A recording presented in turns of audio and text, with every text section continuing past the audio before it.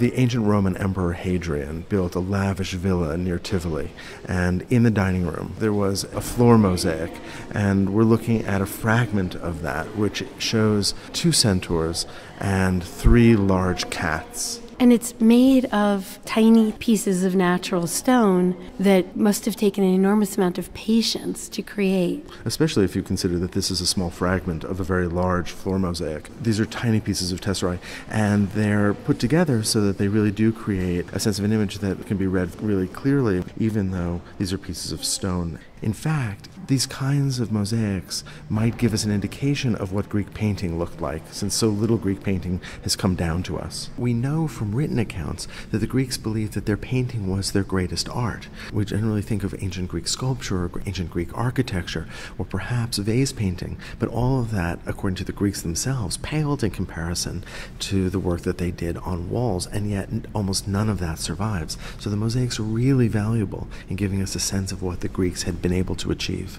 What I love about this mosaic is the drama. We have a centaur, a mythical creature that's half man, half horse, and he's involved in this battle against these 3 wild cats. And he raises his arms and is about to hurl a rock down at a tiger who's attacked another centaur. Behind him is another wild cat who's been felled. Probably a lion.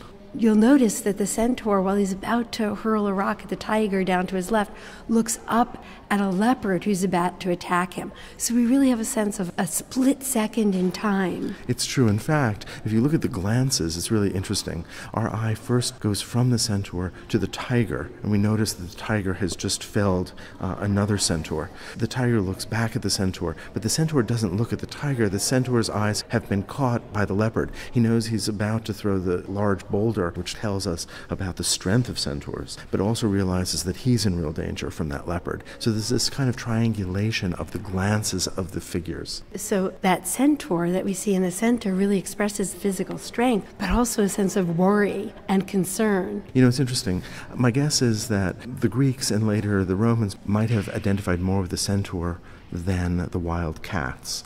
Usually when we see centaurs, they're in battle with Greeks, and the Greeks are those that we feel sympathy for. That is, they are the fully civilized, whereas the centaurs, who are still half wild, are the aggressors. Here, that's reversed, and our sympathy goes to the centaur because of their human qualities, even if they are still half of nature. You know, the Greeks and later the Romans really saw themselves as separate from the chaos of nature. And here the centaur represents a kind of brutality, but nothing compared to those cats. And I think that's beautifully expressed by the emotion that we see in the centaur's face. We really read that as a complex human emotion of worry and fear, but also strength, and yet the animals have no emotional depth. And so I think you're right. We're meant to identify with that figure of a centaur, even though he's half animal. And you'll notice that draped over his arm, he's actually got the pelt of a leopard. So there may be good reason for the leopards to be annoyed. So you said that this might give us an idea of what ancient Greek painting looked like. And in this mosaic, we see what we see in ancient Greek sculpture, which does survive, and that is an interest in human anatomy and naturalism. In fact, if you look at the rendering of the centaur, which is obviously an impossible creature, it is so beautifully rendered that we almost believe that it's possible anatomically. Look at the way, for instance, the abdomen moves into the chest of the horse, and we can imagine the way the backbone of both of the animals sort of allied and become one. There really is the sense of believability even in this impossible creature. And we have a very realistic illusion of a rocky landscape for these figures to occupy. The figure of the fallen centaur on the left and the fallen lion on the right are foreshortened, helping to create this illusion of space. Look at the beautiful foreshortening in the still upright centaur and the way in which the horse is rendered sort of going back in space. It's really beautifully done, and the fact that it's done in stone makes it even more impressive. It's really a remarkable achievement. And I would love to have seen this in its greater context in Hadrian's dining room in his palace.